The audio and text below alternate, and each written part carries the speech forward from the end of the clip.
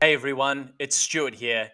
And in today's video, we are going to show you how to navigate and use the Insights section of the Meta Business Suite. Now, just before we get going with today's tutorial video, consider subscribing if you are new to the channel, and don't forget to tap that bell icon to receive all the Facebook and Instagram tutorials and tips from this channel. And with that out the way, let's get into it. And in order to access the Insights section, we first need to navigate over to the left-hand menu bar here in the Meta Business Suite. This is then going to bring you to the Overview section of the Insights here in the Meta Business Suite. Let's show you all of the things that are included here. Number one is the overview period in which the insights are showing for. You can see up at the top here, this is for the last 28 days.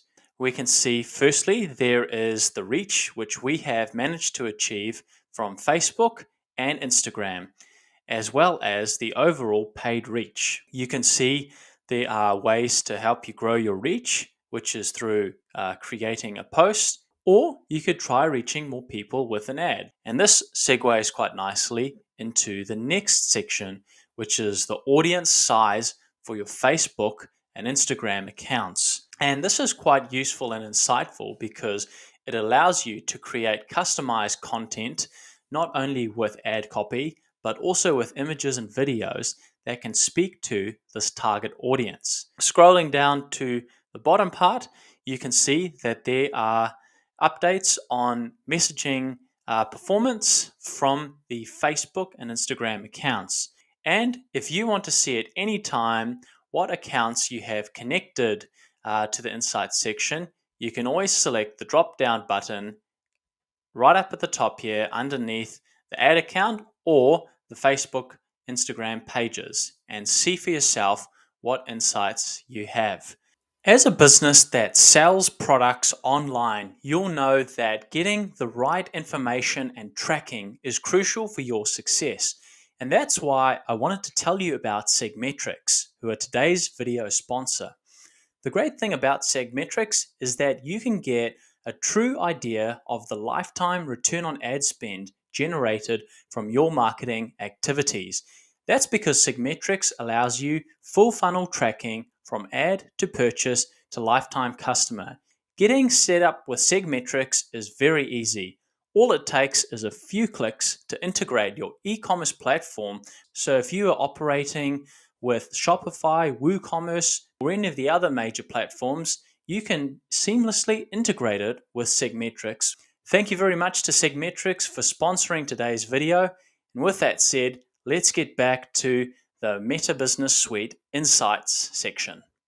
Now, if we go to the menu bar on the left-hand section here and click on Results, we will then be able to see what we have achieved for the overall reach for our pages, the page and profile visits to our Facebook and Instagram profiles, the number of new likes and follows that we have managed to achieve in the set period of time that we are getting the insights for, as well as the different ad trends based on paid reach, how many people we've reached in this period of time, and how much money we have spent in order to reach those people. Now you can see here that there are some insights that were available on the homepage for followers, but you can also see the places, towns and cities in which you have the largest following. And if we go up to the audience section, there's not just the current audience, there's also the potential audience section. And this can be something quite useful if you want to build and grow your following on platforms. And you can create an ad for that. And what you can also do is have a look at the types of interests which people have that are following you at the moment. Now, if we come back to content and have a look at the overview section, this will allow you to see just how effective your posts and content has been in reaching people.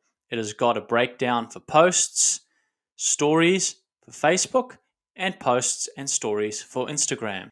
And now if we come down to the content section just underneath the overview.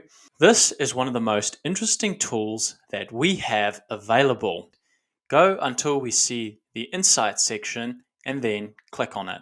And the reason for that is because this section offers direct insights into the overall post engagement for the recent organic and paid posts in the set period of time which you have your insights set for. If we scroll across, you can see the total reach, the number of link clicks, comments, shares, results, cost per result, and replies to message-based posts. Next, we come to the messaging section here in Insights, and this allows you to see the number of messaging conversations started, if you are running a campaign built around sales and orders, how much revenue has been made from that, and the number of orders, as well as your responsiveness to responding to messages. And as we come to the video section, I wanted to talk primarily about retention, as that is the most important feature here in the Insights section for video.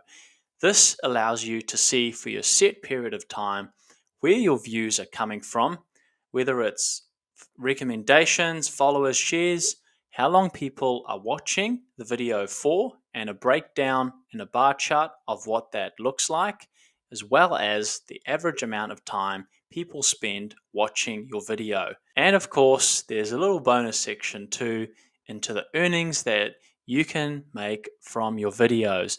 Now, there is a requirement here for you to be eligible for monetization on Facebook before this happens. And if you want to know what these criteria are, I'll include a link in the description box below as to what you need to do in order to make money from Facebook on your video content. Thank you so much for watching. I hope you got a lot of value out of it.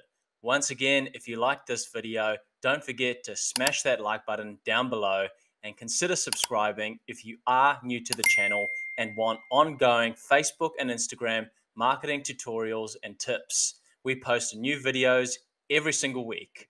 And if you have any questions about the content that was covered in today's video, you can always leave a comment down below and I'll aim to answer your questions as soon as I can.